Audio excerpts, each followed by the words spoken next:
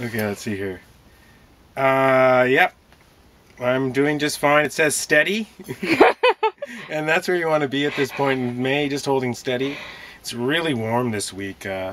Unseasonably high the last couple of days. Records have been broken on the North Island and probably here on Cortez too. And that means that it sort of ratchets it up the intensity just a tiny little bit, and all these things that are just going in the ground, where a lot of times you can rely on the sky gods to create the moisture for us here on the north, in the Pacific Northwest, but it's not happening right now. There's not a cloud in the sky, and they're talking about a cloud maybe coming by on Mother's Day, so that's a ways away.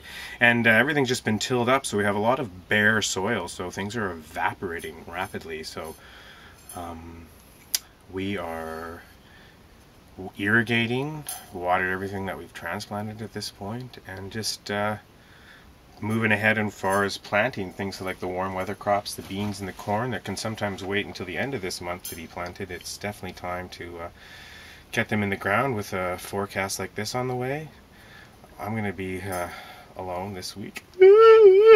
Tamaya is going to go and do very important things, and so you know, we'll have a few guest appearances, and we're going to cut the lawn and mulch and salad pick and mulch potatoes and plant some beans and sow some spots for corn and trellis the peas and sow some lettuce and irrigate. And I wrote fun for all, so at least a little fun is had, if not just by that chalk dust.